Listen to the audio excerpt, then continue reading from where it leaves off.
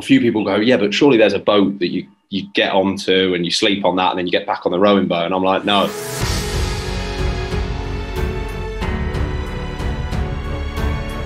The first 6 miles, I was like, I've got this in the bag, you know.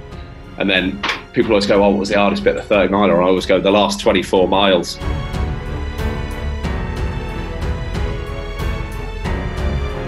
No one can go, you took the easy route, you know. And, you know, you've got to work for them, you've got to get after them, but then, you know, the harder the battle, the sweeter the victory, they say.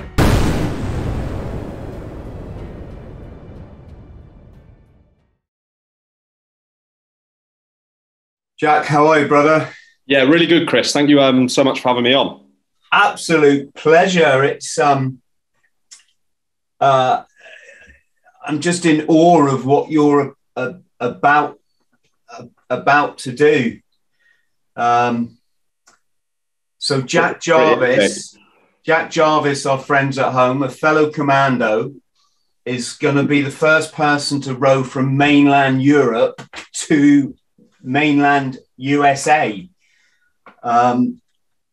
Jack, just explain to us, because obviously we've had two Atlantic, or should I say two teams of Atlantic rowers on the show.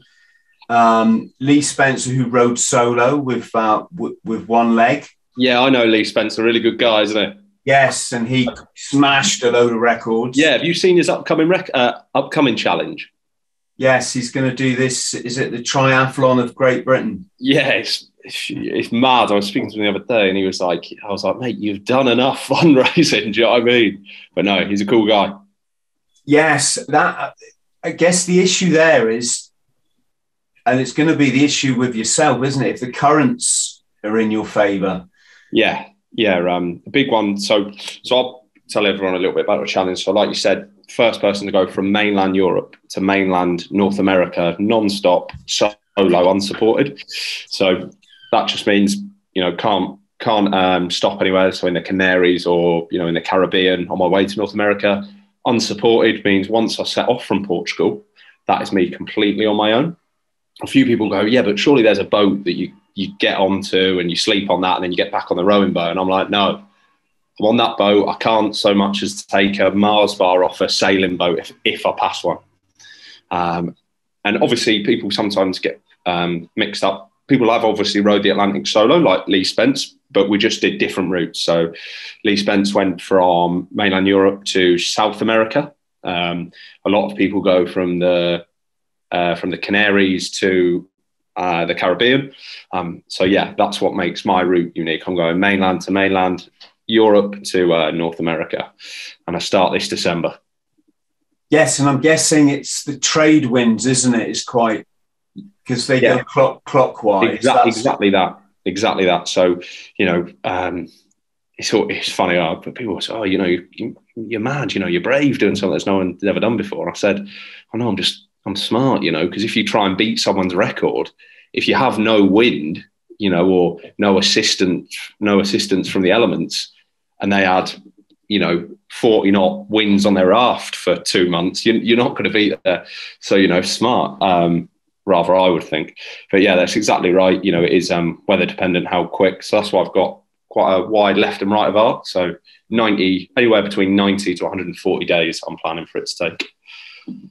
So tell us about being an All Arms Commando then, because we've had Rusty Furman on the show, and I believe he was 5'9", was he not?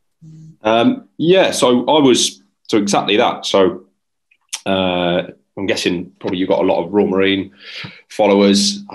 So it's a little bit different. So obviously you join the Corps, and everyone in the Royal Marines is a commando, whether you're a chef or a driver or, you know, heavy weapons or, you know, an ML. But it's not like that. So I joined the engineers.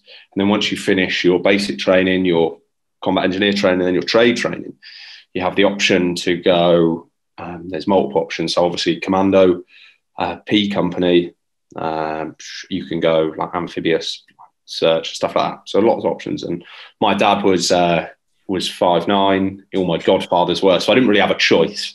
You know, I always remember thinking, like, you know, on dark days on the commando course, I was like, Jesus, how was he going to look me in the eye across the Christmas dinner table if I go back and I couldn't do something that he could do? So yeah, so I volunteered for that when I was past trained. So I was about 18. Went down to Limpston. Well, volunteered originally, and you know, and always try and stay, because I now train phase 2 recruits. And I remember when I first volunteered, you know, I could do 2 pull-ups, couldn't climb the 30-meter rope, straight in the tank of the regain. I just about got round the bottom field because I was a whippet. I was about 70 kilos, piss wet through.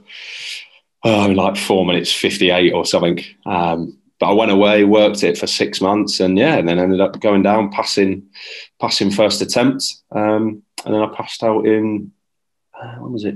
July? No, I think July, August of 2012, and then joined 5'9" Commando. Spent 7.5 years with them, and loved it. And yeah, and then now I got posted, and now I've been posted to our phase 2 establishment. So a very brief history there, Chris, of my military career. I always like to ask people, what was your nemesis when it came to the commando tests? Yeah, so I wouldn't say I had a nemesis as such. Like I was like I said, I trained because I went on that fan visit, you know, when I was still sort of probably 6 months away from finishing my trade course. So I you know, I knew what I had to work on, and I turned up quite well prepared. But the test I found the hardest was actually a 30 miler. And it's funny, I remember starting, you know, you do the first up at the crack of dawn, leave Oakhampton, the first 6 miles, I was like, I've got this in the bag, you know. And then people always go, oh, what was the hardest bit of the 30 miler? I always go, the last 24 miles. I was in clip, like, you know, but yeah, made it round really good. You know, my godfather turned up, so it was really cool to see him as we come over the bridge, and then had a pint and fell straight asleep, cramped up on the coach back to Limpston. And then the worst, you've obviously got to put your cap comfort on and then run around camp, haven't you? Yes, there's no letting up. Jack, can I just say, can you try not to touch the table, because it's coming over really loud, and people on iTunes and that will just be like, "Ooh, oh yeah, sorry, can't listen to it." That better? Yeah, it's mate. I've done this a while now, and it's I learned to rein in all my bad habits, touching stuff. I'm so like hands everywhere. Do you know what I mean? I'm a nightmare. Sorry. Yeah. Yes, and was it your first time in Plymouth, or had you been there before? No, so we've 5'9" have moved from Plymouth. We're now based with CLR up in Barnstable. Oh, bad luck. Yeah. I mean, it's nice in the summer, obviously, you know, with the beaches and the surf and that, but in the winter, it's bloody grim. But no, yeah. So I got posted there 7.5 years, you know, did all the brigade deployments, you know, Norway's, America's, Scotland's, maybe not as good, Albania's. Yeah, so it was really, really good time. Really enjoyed myself. I like it. You got some telemark skis behind you. Yeah, I was wondering if you'd clocked them. Yeah, so we've got a little Commando. Oh, it's actually the shelf for you. Yeah, it's actually the shelf. Oh, that's a first. Yeah, pretty cool, huh? Does that mean when the snow comes, you have to take all your drinks off? And well, to be fair, we used to have them just loose in the bar. We used to like try and put them on, like ski down the stairs, like obviously tanked up and that. And then Smudge was like, let's put these to good use and stop someone breaking a bloody ankle. They're actually really good skis. We called them Pusser's planks, which was a bit of a slur. But to be honest, you know, they're not like obviously racing skis, but for robust. They've got new ones now. Have they really? Yeah, I've got new ones. Yeah, I hear they're better, but I haven't had the pleasure of trying them out yet. Oh, I love cross country. I want to plan a trip. One of my next adventures or upcoming adventures to just ski somewhere and you know, have my tent and everything like you do in Norway and just, I don't know, across Greenland, or maybe just go to the north of Norway and ski down to Oslo or something. Yeah. It's just incredible. Yeah, it's epic. I was going to say, have you heard about that race in Switzerland? It's a mad ski race.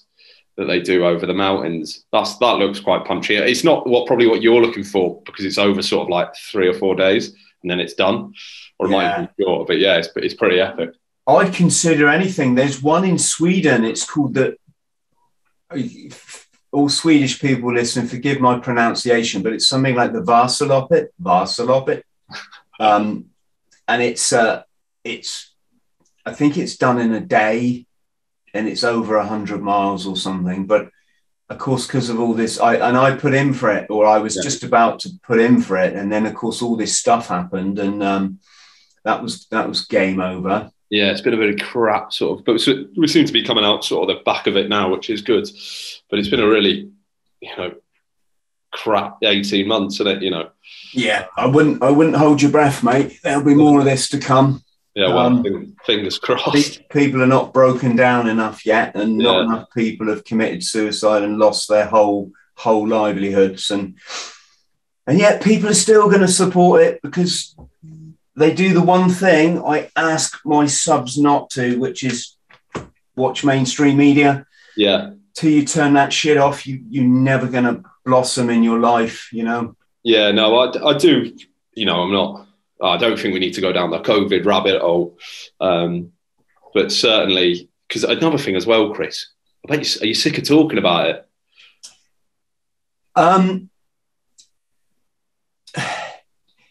Let's just say, as far as the podcast goes, I always ask my guests, just let's not go there, simply because everyone comes on so upset. Yeah. Instead of talking about their wonderful bought the t-shirt life story, we end up, trying to make sense of the world. I'm involved. I won't talk too much about it, but I'm involved with a wonderful group of veterans now who are questioning, like, what happened to the freedom that our buddies died for? Yeah. What happened to the freedom that all those bloody teenagers in the First World War went over the top and got sliced down by machine gun fire? They died for freedom of choice, freedom of information, freedom over your own body, and all of that has just been handed away. Yeah. And as far as the veterans, it's unacceptable. It's just unacceptable. But let's get back to your wonderful story. Otherwise, we're going to get kicked off some of the platforms that we're on. There's a clue there in itself, isn't it? If you can't talk about stuff, then it raises a red flag. But yeah, exactly. So, why you did some rowing in the military, and I heard you were quite good at it. Yeah, I mean, quite good. Chris is maybe generous. I'd like to describe myself as a bit of an erg monkey. So not much technique, but just a lot of brute mong strength, I like to call it. But yeah, did pretty well. So I think it was in 2019, 2-4. So we won the indoor rowing league. So really good achievement. Again, I'm not sure if it was down to finesse, skill, technique, maybe just good group of lads getting after it. So did that. And then one of my friends, Duncan Roy, he got MD'd from the military with a knee injury, and he went and rowed the Atlantic, and he came back to our unit and he gave a brief, Chris. And when you just hear someone speak and you're just like, wow. And instantly it was just like that light bulb moment, something clicked, and I was inspired. I was like, right, I need to do something like this.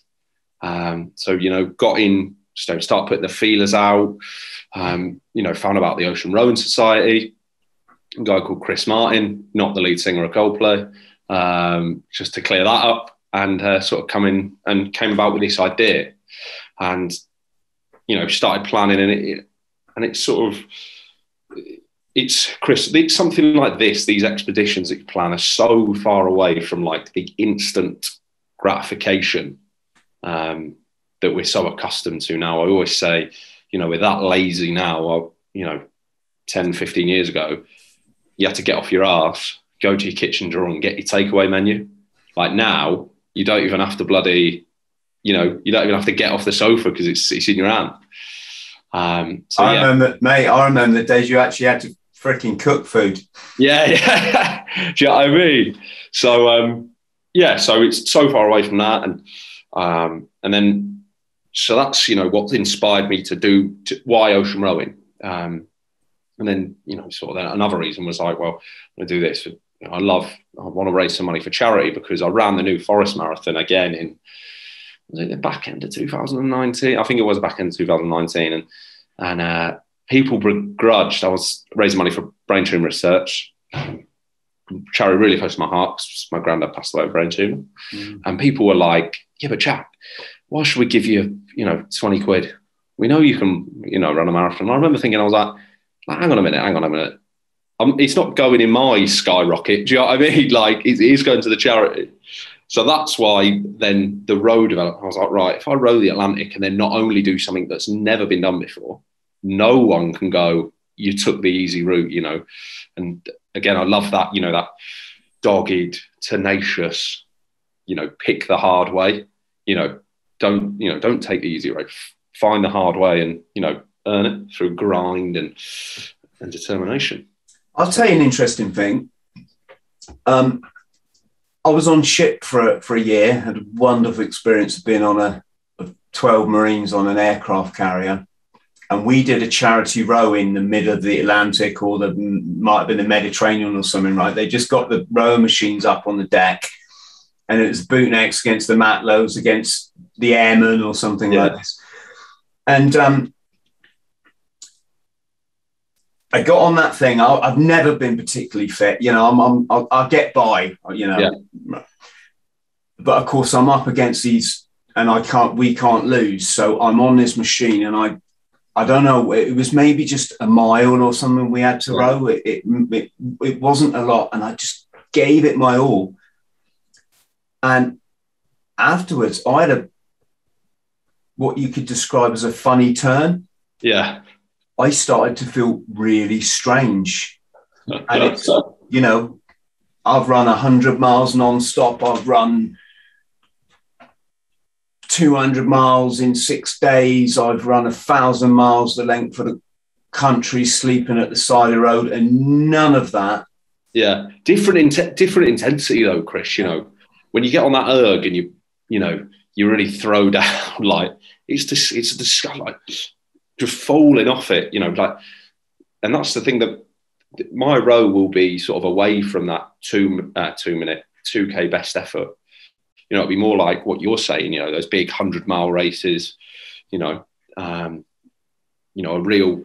described the planning of this like a grind, you know, having meetings, you know, dead ends that go nowhere. And, you know, or like this, if I had a message as such, a little bit corny, but, you know, good things are hard to come, like, you know, they don't come easy. And, you know, you've got to work for them, you've got to get after them. But then, you know, the harder the battle, the sweeter the victory, they say. Yes. So, it'd be like those runs, it'd be more of a grind. Yeah, those runs are you just keep cracking on at it. This bloody little row, I went to my bunk bed and I crawled in it, and I was in there for two days. I couldn't get out of it just for a mile row. I was feeling sick, nauseous. Yeah. Just absolute. It was the most I think I've ever pushed myself. Yeah. Did you win though? Nah. Not even worth it. I think the Stokers won or something. I don't know. Maybe we did. My claim to fame is that we had an inter-ship football match. So I represented the Royal Marines. Yeah. And so my claim to fame is that I represent the Royal Marines at football. Yeah. Nice. Bit of a stretch. Yeah, you've got to sell it, you know. Like before I joined the army, I was an underwater ceramic technician. I just used to wash up plates in a pub, you know, like just to have how you package it, mate. How you package it. Another little one that I pulled is I did actually fly fish for the Royal Marines. I was on the Royal Marines fly fishing team, but of course there's only like 10 fly fishers in the whole of the court. That was a lovely little number. We got to go away these beautiful locks up in Scotland and just fish for a couple of days. That still never really caught many, but this is the thing. And, you know, when I talk about the, you know, the military and in, you know, whether it is, you know, the Corps or the Army or the Navy or, you know, God forbid, the RAF, you know, so many opportunities out there. Like, you know, you don't realise how lucky, you know, some of the opportunities I've had, like doing biathlon skiing for 6 weeks, full pay. And because I was obviously representing my unit, we were on LSA, LOA, and, you know, none of my civvy mates have done that. Do you know what I mean? And like you said, going fly fishing like on a, you know, Wednesday afternoon. You don't get that if you're, you know, a bricklayer on site, do you? Do you know what I mean? No. You know, the opportunities are amazing. And, you know, I was lucky. It's always funny, like a lot of my peer group here, not so much in the commando wing, very similar to me, but they're like, oh, you know, been to Kenya and Canada.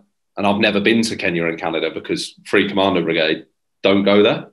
And when I tell them I've been, you know, 6 months in the Caribbean doing hurricane disaster relief, you know, on ship, Norway and all this. And they're like, what? That's mad.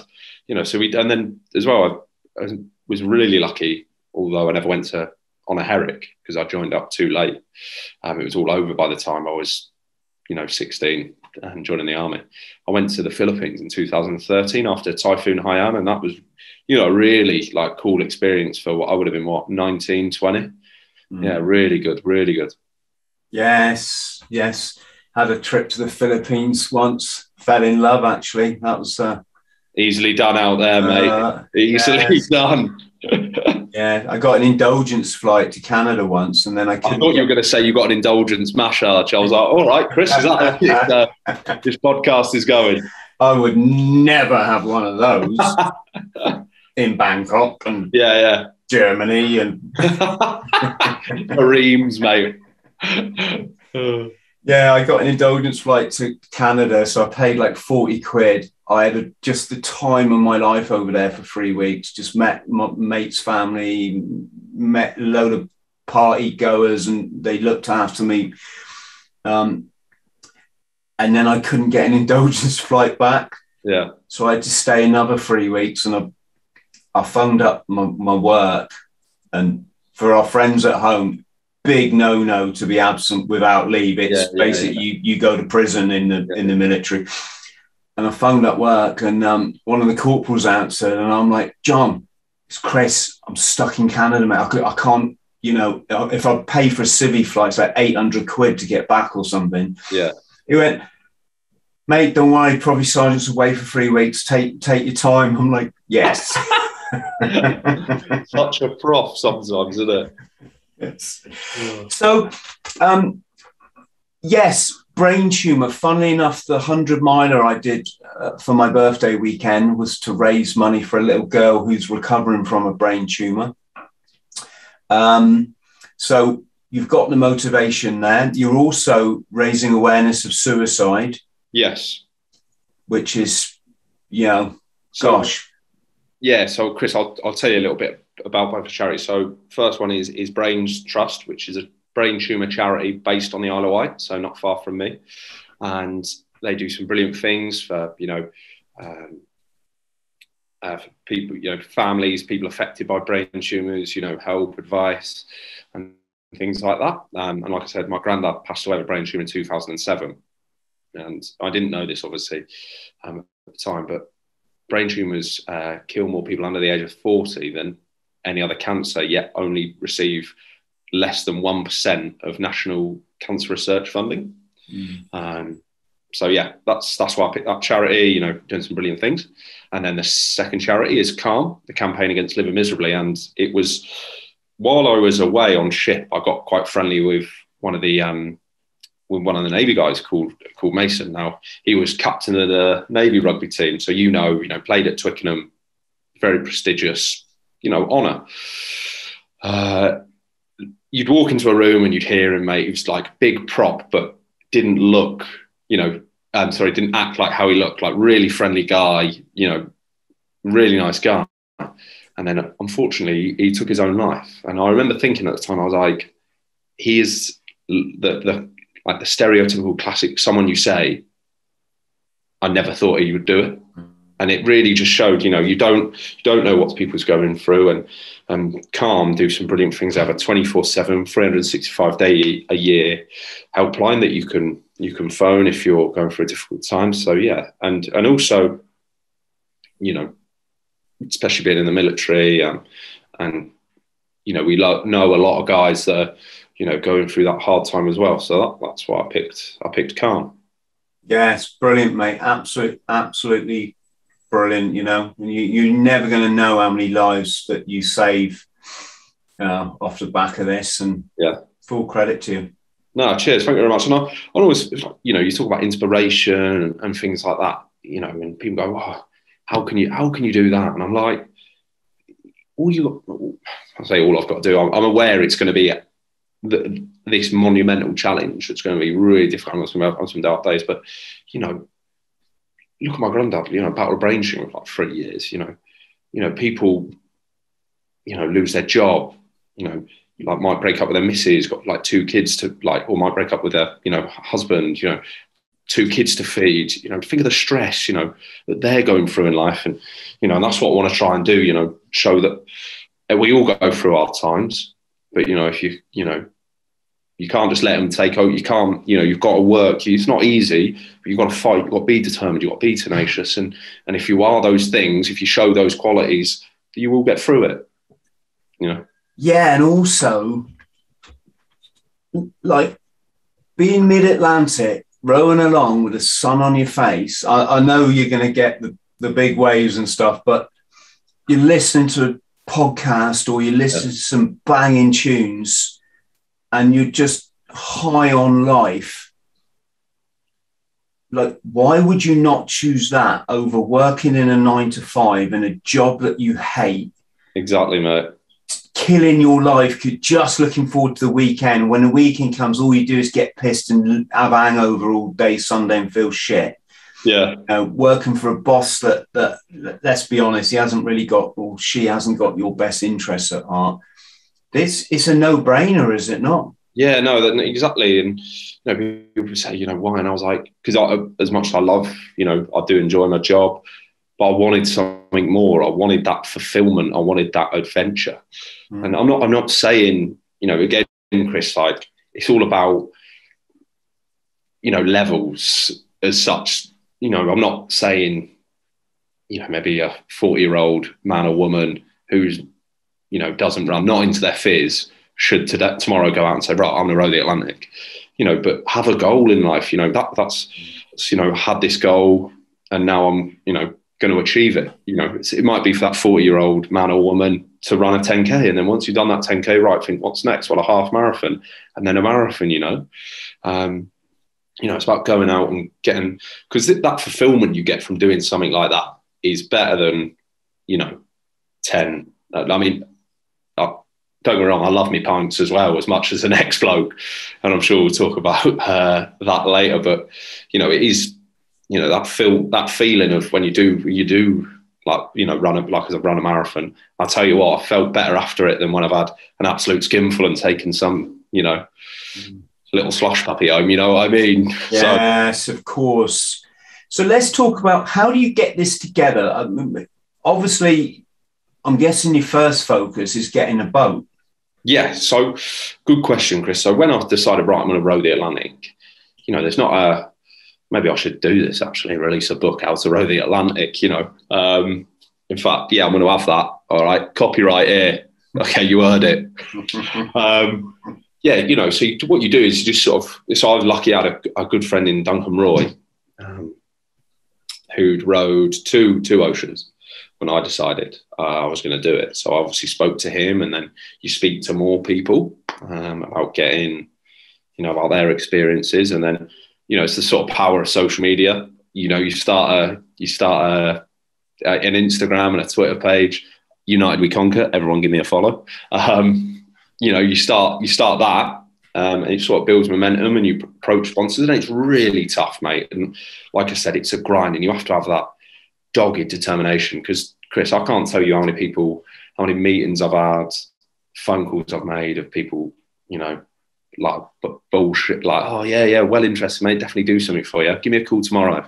and then you call on tomorrow, and then they've obviously blocked your number or they just don't answer, you know. And I remember one meeting, guy, you know, give them the pitch, and he's gone, you know, now I'm listening to him chat shit, because it was shit. And he's like, you know, Jack, I've had the fast cars, had the women, had the watches, had the, you know, flash villas. I was like, all right, yeah, nice. He's like, you know, had the cocaine parties. I'm like, Jesus, this guy's bloody Wolf of Wall Street, isn't he? And I was like, you know, could you do $5,000, you know, a lower sponsorship? And he's like, look, mate, don't know if we're there yet. You know, I'd been a tough year. I had to let a few people go. And I was just like, hang on, you've just been making out that you're bloody Hugh Hefner at the Playboy Mansions. Like, you're not hardly short of a penny, are you? So, yeah, you know, it's really tough. But then, you know, I had some great sponsors come on board. Dagger Dive Services, you know, through my personal connection. So the guy that X59 Dan Tennant, he come on board. Sean Crawford, Drop Zone, which I'm wearing today, he come on board. Rose and Partners, Finch Bakery, Nifty, you know, Saab, GW Rail Freight, you know, some real, you know, you can't, that's another thing I'd say to anyone who wants to row an ocean. Don't think, because everyone always goes, have you approached Red Bull? Like, Madame, bless her, she was like, no, you should get in touch with Amazon. And I was like, yeah, I'll just get on the customer service line and say, yeah, Jeff Bezos there. Yeah, sweet. I need $100,000, because that's how much it roughly costs, anywhere between sort of 70 and $100,000.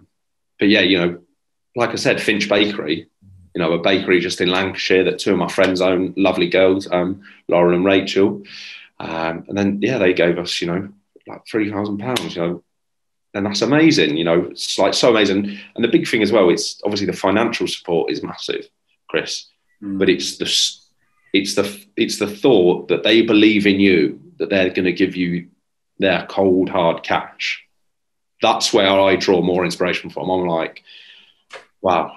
Like, obviously I believe in myself, but for someone else to believe in me, that's one of the big things, you know. And I've maybe not struggled with that, but sometimes, like, through my life, thought, oh, no one thinks I can do it and stuff like this, you know. So you get the money together, and I put $15,000 of my own money in, and then I had a boat, and then, you know, you approach companies to hopefully buy some food, and my mate's fencing company, Beeline Fencing, gave us like £1,000 to buy me 145 freeze-dried meals. And then next thing you know, you're sat, you know, opposite you, Chris, you know, chatting about it. So yeah, that's sort of how you do it.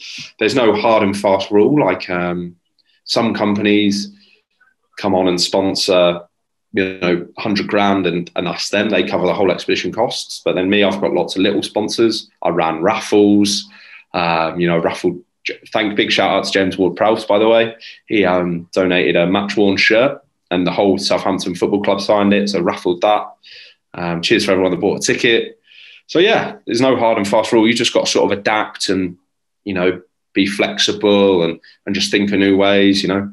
Hosted a few piss-ups as well, you know, which are always good fun. So yeah, to do it. Yeah, so that's sort of how I've got to this position. So are you, Jack, are you buying let's call it a second-hand boat, or are you having one designed for you? No. So I bought a second-hand. You can have one obviously built new. That costs more. So I bought mine second-hand, so it's on one crossing. And I named it after my granddad, Budgie. People say it's, you know, bad luck to rename a boat, but I don't believe in that. You know, I believe in you make your own luck. And I thought, you know, what a nice touch, me and my granddad together for one last ride across the Atlantic. So yeah, the Budgie, look out for me. You'll be able to track me through an app called YB Races. They've been really good as well. Shout out to them. They're going to track me and host me on their app for absolutely nothing. So big shout out to Rachel. So yeah, you know, you'll be able to track me in my little 7-meter boat. Gosh. Yeah. And so food-wise, you mentioned dried rations. Yeah. So Chris, you know what you take to Norway? It's exactly them, you know. And for people that don't know what Norway rations are, it's effectively a pot noodle. You know, just a little bit more nutritional value in. So yeah, they do loads. Funny, my grandma was like, because a lot of them are curry. I think because of the rice. You can get the calories in with the rice, and the curry sauce probably. Actually, let's not beat around the bush. She was like, curry in the Mid-Atlantic. She was like, Jack, will you not be, pooing all the time? And I was like, I might be, Grandma, but I think I need the rice content and the curry sauce to get the calories up. So yeah, a lot of curries, but as well, mate, they've come on probably so much since, even the military rations have come on so much. So you can imagine what they're like in the sort of civilian world. Really good, mate. A real Termat reindeer stew. I'd be happy if someone served that me in a restaurant. It's delightful. I'm going to have that on Christmas, reindeer festive. Have you used MREs, these ones that you heat up? American ones, yeah. So they have them now in some of the English rations. Yeah, they're quite good. Yeah, I've tried. The wet rations is they're heavier and they don't have the calorie content of dry rations. Yeah, I very kindly, one of our supporters, Barry. Hello, Barry, if you're out there. He sent me quite a few boxes of various ration packs, and one was the American MREs and one was the British. It's quite funny, really. I look at it, it freaking makes me feel sick just looking at all the sugary drinks, and I don't mind stuff like processed cheese and savory stuff. Yeah. But even when I'm doing like endurance stuff, I never go really. You're never going to see me drinking Lucozade or something. So, another shameless plug here, but have you tried, built on beef jerky? So an X59er, built on beef. He donated, a few bags of built on. He's going to do the same again for the row. And mate, it's lovely. Do you know what I mean? Like I'm a bit like you. I'm not as anti-sweet as you. I like a mix, but I like my savoury stuff as well. Chris, so good, mate. Yeah, I bet. And as well, the good thing with like built on is you chew it. Because it's quite tough. Obviously, it lasts a lot longer, so you feel like you're getting more bang for your buck rather than just a little square of chocolate that you chew once then you swallow. So yeah, there's my recommendation, mate, on your next 100 miler. Yes. When I do my runs and stuff, I just eat whatever I feel like eating. At home, I try to be more plant-based. So my girlfriend buys me this vegan jerky, which is actually really nice. Is it from Aldi? Yeah, that's the one. Yeah. I've tried some of that. It's good. Do you know what, Chris? Do you know my favourite thing about vegan food? Right, I'm not vegan. But I love eating vegan food because it really winds people up the wrong way that aren't vegan. They're like, well, why wouldn't you just have meat? I was like, well, why wouldn't you just have something plant-based? They're like, it's really simple, folks. If you listen, you can't be a legend and eat meat. You just can't. You'll live a mediocre life. Look, the world's strongest men. I'm not talking like the steroid guys. I mean, genuinely, they're all plant-based. The world's best, fastest ultra runners. They're plant-based. The world's smartest thinkers, and I'm not. I don't have any like strict rules with my life. If I want to go and the 100-mile run I did the other day, I had lobster halfway through because you can't get that where I live. Hang on, whoa, right? You're doing a 100-mile race and you had lobster. Yeah, I stopped at this pub. Oh right, okay, yeah. I got the menu out. Nutter. I tell you what, it was absolutely gorgeous. I had 5 cups of tea, a pint of limeade, a bottle of Sol, and that's another thing. I try not to drink much these days, but when I'm on a run, I just do what you feel like, whatever I feel, right? But we need. I'm only saying this for our young people listening. When you hear people slagging off people that eat plant-based, it's don't be that person. Yeah. All you're saying is that you don't know a lot about life. Because, the human body, we thrive on plants. That's what. See, I'm not as I do eat meat, not complete, but I love some plant-based food, and as well, like I like the environment, need to look after it. You can't have meat bloody every day. It's just unsustainable. And I always look back, when we're sort of hunter-gatherers, having meat was a treat, Yeah, was a very big treat. So, you know, I like as well, some of the plant-based products now, you know, if people saying, yeah, but I love meat, you should try them, because some of them, you know, those substitutes are really close. But then once you've gotten into that, you know, you can try some things that, you know, aren't so. And I'll send you the recipe, mate, Chris, after this, for a chickpea. It's actually a funny story, actually. So I was trying to, my missus isn't there. So I was trying to, this was a few years ago before I was met her.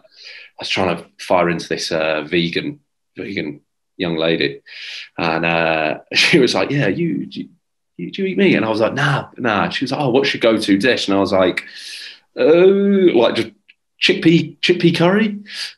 She was like, "Oh yeah, send us the recipe." And I was like, "Yeah, well, I'm making it tonight." You know, in that word vomit sort of. She was like, "Oh, awesome! Like, make sure you send me a picture." And I was like, "Bollocks!" So I was like, quickly chickpea curry, found it. It was actually really good. But now it's like my, you know, my signature dish. She was like, "Oh my God, that looks amazing. You'll have to make it for me." And I was like, "Yeah, make it all the time. No dramas." Yes, it's I try and explain this a lot in my life coaching, but our bodies vibrate at a certain frequency in tune with what they're supposed to in the grander universe, and it's called the Kundalini effect. It means you literally live every day on a high. So you don't have any mental health issues. Any goal you choose, you just get out and smash it. Yeah. Too much meat just creates too much acid in your body's tissues. Yeah. And that in itself is a bit like drinking alcohol. You know, the next day, you just can't help but feel shit. You know, you just can't help. And meat is a similar thing on a much smaller level, but your body, it stops your this all important vibration. And so this isn't, although, you know, it is about the animals in a, you know, factory farming is just bloody despicable when you think about it. But for me, it's not so much that, although that is important. It's more like you get one life, and I just want to smash every goal that I want to row the Atlantic, absolutely, and you know, that's definitely a plan for me. And Chris, if you want to row the Atlantic, and I have no doubt that you could do it. You just, and this is the thing, you just need to set yourself a date and say, right, I'm going to do it on this date. And if you're worried about, you know, because obviously I bought, you know, because ocean rowboats are like cars, you know, you can get ones that are, you know, really fine-tuned, carbon, light, you know, you get like, so, you know, it doesn't need to be this massive expensive thing, but you just got to be rigid and set a date and say, right, I'm going to row the Atlantic on this year at the end of 2024. And then once you've said it, you know, you've got a date and you can start approaching sponsors, you know, and don't be disarmed, because it's not easy. I'm telling you now, it hasn't been easy. It's been a slog, you know. It feels like I've been talking about what I've been thinking about for the past 18 months, 2 years. You know, but I'm here now, and then all of a sudden, Chris, you'll have a boat and you'll be like, oh, right, I'm bloody doing it. So yeah, mate, I'll definitely say do it, and just be rigid and just say, because if you say, oh, I'm going to do it, you'll never do it, you know? Yeah, for me, it's more a case of, like, I asked my mate the other day, Mike, hello, Mike, he's done some adventurous stuff. I said, mate, would you row the Atlantic with me? And he said, Chris, I'm a dad. I'm not going to put my life at risk. I said, mate, yes, there are dangers, but it's not, statistically, it's not really the most dangerous. You know, the boats are so safety wise these days. And as long as you've done your training, you follow your procedures, and you don't do stuff stupid, like people say that to me, you know, it's dangerous. I was like, well, if you're always lanyarded to the boat, you'll never become separated. The boats are designed not to sink. As long as you keep your hatches closed, which your hatches should always be closed unless you're transiting through them. So, you know, it's dangerous if you're unprepared, you know, and you go in half cocked. If you're well prepared, well drilled, you should be fine. Obviously, there's the risk of something catastrophic happening, but that is, you know, normally that's something out of your control, you know, like a rogue wave or something like that. When I was chatting to Lee Spencer, you know, I said, did it get hairy? And he's like, yeah. I mean, he had 40-foot waves or something for 3 nights. Yeah. And he's on his own, and Lee's got one leg. Not that bloody stops him doing anything, but yeah. And it's kind of in the back of my mind. I don't know if I'd want that experience alone. Yeah. Whether I'd want to be with a mate. So at least it's like, yeah. Yeah. I certainly want to put my life in jeopardy because I'm a father, and that would just be cruel. You know, my son's really young. So yeah, that's the thing. I just watched Matthew Pritchard. I follow him on Instagram. He was on the Monkey Fist too. Yeah, I don't know what. I just remember seeing the videos that they were putting on Instagram, and he's a bit of a legend of mine. You know, I really like Matt. I want to get him on the show. Because he's plant based now, isn't he? And yeah, he doesn't drink at all. He's plant based, and again, folks, if you listen, he'll do 10 Ironmen in one go. 10. Yeah. Most people, a lifetime dream to do a half marathon, maybe a marathon tops.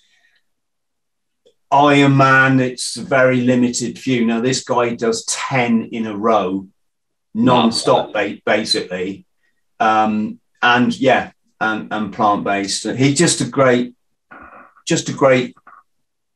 example. For anyone, sorry, to put a bit of context, Matt was in the show Dirty Sanchez, which was all about sex, drugs, and rock and roll, and shoving spikes through your cheek and nailing your balls to the table, and all these extreme stunts, right, off the back of their sort of skateboarding careers. And I think, like a lot of us, you know, he's getting a bit older and wiser. Yeah, wiser, but probably more sensible. And that reflects in, you know, you leave the party stuff behind and you start to seek more fulfilling pleasures and sort of more challenging ones, I suppose. But when I looked at the footage they sent, and I think it was 3 of them, might have been 4, but I think it was 4. 4, yeah. They were just having a ball the whole time, and the sea just seemed calm. The weather was, and I guess you can have 2 different experiences, can you not? Yeah, definitely. And I definitely think that's something that's happened more recently. So teams are more prepared, you know, more professional. And this isn't me, you know, slating anyone that did it 10, 15, 20 years ago, but the kit's gotten better. The boats have gotten better, you know, like everything has. So yeah, teams are definitely more prepared than they were. One sec, we got a grass mower outside. I'm just going to shut the window. Right. We'll edit that out. I can't work with these amateurs. Yeah, sorry. So what was then? We're talking about, like, can you have an easy run of it with nice weather and calm sea? Yeah. You know, and obviously the weather helps. But having said that, you know, if calm weathers and you know, no wind, for instance, means a slower crossing. You know, my boat will be sort of nearing a ton by the time when I leave Portugal. So it's a lot of boat to move with no wind. So if you've got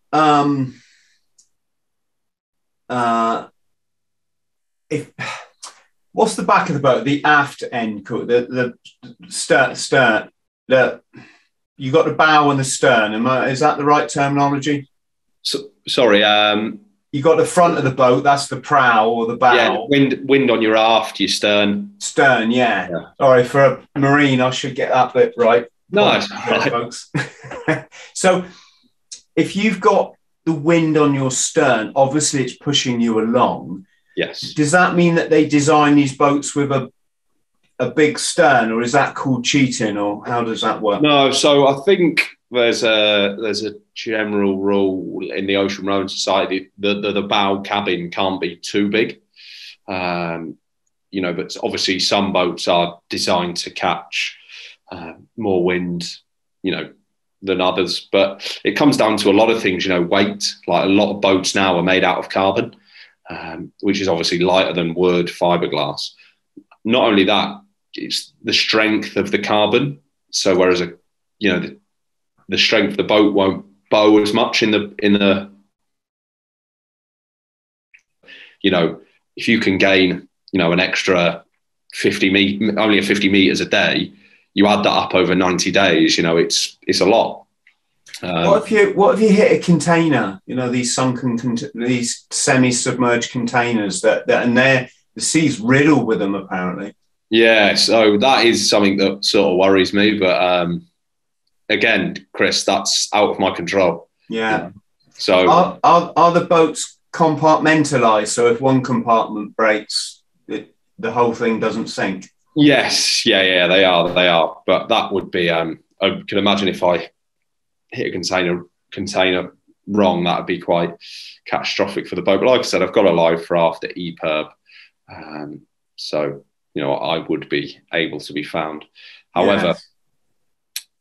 Again, I can't. That is, Chris. That is a really good example. That is something completely out of my control. So there is no point me losing sleep, wasting my energy, because what am I going to achieve by worrying about that? Nothing. There's literally nothing I can do. What I can do though is control the controllables. Is be in the best physical condition that I can be for the start. Know my boat and be all over my skills and drills. And yeah, hopefully have a fast crossing and not encounter any cargo containers. Do you have any sort of radar? So when you're sleeping, if you're in a shipping lane, well, obviously you're probably not going to sleep in a shipping lane, but there are some big ships out there, right? Yeah, so I'll have my AIS on, which is effectively a radar, and then any ships that sort of come within 2 nautical miles of me, that'll start going off and will alert me, and then I'll be straight on the VHF saying, "Oi, I'm here. Don't run me over, please." Yeah, be like that. Oi, that way, please. Yeah.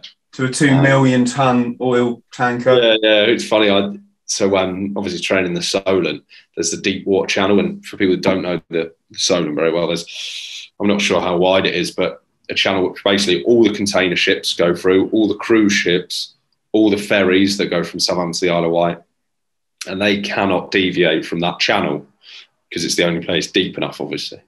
And crossing that at night for your first time is an experience. You'll definitely be rowing fast when you see one of those 200-ton container ships bearing down on you. How long do you plan to sleep a day, and what sort of shifts have you worked out? My shift pattern will be wake up around 4, 4:30, some food, on the oars for 5, 3 hours on, an hour off. And then once it gets to midnight, come off the oars, again, have some food, refill the water bottles, all that sort of stuff, and then sleep, and then repeat for 90 days. So it works out about 15 hours rowing a day. And then, 9 hours rest or whatever. And does that require a desalinator? Yes. I have a pump that turns seawater into wine. I mean, drinking water. And that's a really, it's actually, I was just about to say it's a really high tech piece of equipment, but it's actually not. There's about 3 moving parts to it. It's very surprisingly simple. I was surprised, but yeah, so that'll do. But the one thing with that is it's one of the biggest power draws on the boat, so you need to just be careful your power management. This is another thing to think about. Especially if you get 5, 6, 7 days where it's overcast. Those solar panels aren't charging the batteries, and you could end up hand pumping. So I do have a backup. Have a hand pump if I can't use the electric one. But the electric one does, I think, 30 litres an hour, and the hand one does 5 litres an hour. So you know which one you want to be using, really. Yeah, of course. Lee pulled into the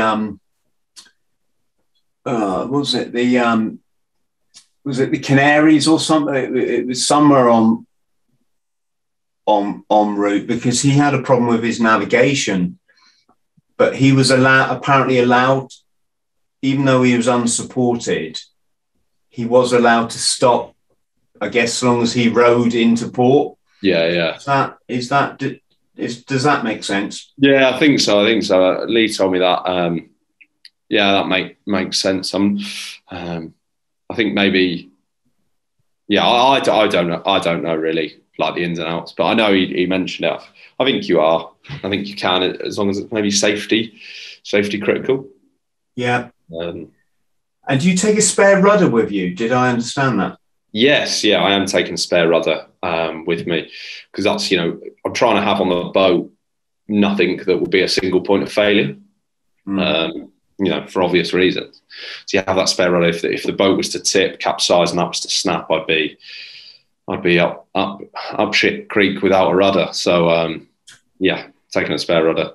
And what training do you have to do in terms of fitness and in terms of navigation and safety and stuff? So, sort of what RYA sailing courses, central seamanship and navigation, radio, sea survival, that stuff. Also, my training in the gym has been planned by Gus Barton. Really good guy, rode the Atlantic, rode around Britain.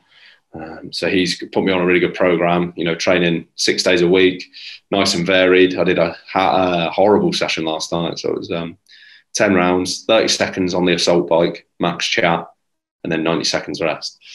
That was certainly quite punchy. And then you've got all your on-water training as well. So trying to get up to around 150 hours, which, there or thereabouts now. Feeling ready, feeling good, feeling prepared. Do you train? Have you trained in the boat? Yeah. So last, when was it? Monday night, went out for a 14-hour overnight row. Started at 8 o'clock, left Hamble all the way down to Hurst's Point, which is sort of the westerly tip of the Isle of Wight. Hurst Point's on the mainland, but it's near the westerly tip of the Isle of Wight, and then rowed back. So it's about 30 nautical miles in total. Really good. Everything went to plan. Been down to Exmouth to Torquay, rode from Weymouth back to Southampton. So, it's all about getting those hours in any way you can, really, because it's quite hard to go out as a solo, Chris, because you need the conditions, because if you've got, 30 knot winds coming from offshore, you'll be blown onto the rocks, and yeah. So it's something you've got to think about. Have you slept out yet? Yeah. Slept out the other night. Only got like 2.5 hours sleep because I had to wake up to get back in with the tide. But yeah, slept on the boat. It's quite comfy as well, mate. Once you've been rowing for 6-7 hours, you're very ready to get your head down. I'm guessing when you sleep, when you're on exercise, people say, how do you sleep in a sleeping bag at, when it's pissing down rain? You're like, because when you've been patrolling for 20 hours on an insertion, you just get in that bag and it's just like that, you're gone. Yeah. What do you take a sleeping bag or a little jungle sleeping bag? Take sort of pajamas, just some nice dry kit that when you can come off, wet wipe yourself clean, Jays, and have a nice sort of 4 hours. Sleeping bag, is that, I'm guessing, polyester over a down bag? Yeah. A down could get pretty miserable if it got wet. Yeah. You don't want to as well. Although in my cabin I do have like a nice wet dry area, so you step in my cabin, like the wet area, D kit, and then you're away. But yeah, you're right. Down, piss wet down could get very sad very quick. So Jack, we're going to put all your links underneath this video, so where people can support. Amazing. Thank you so much for that, Chris. Yeah, I don't know actually if you want to make sure I've got everything, just ping them to me.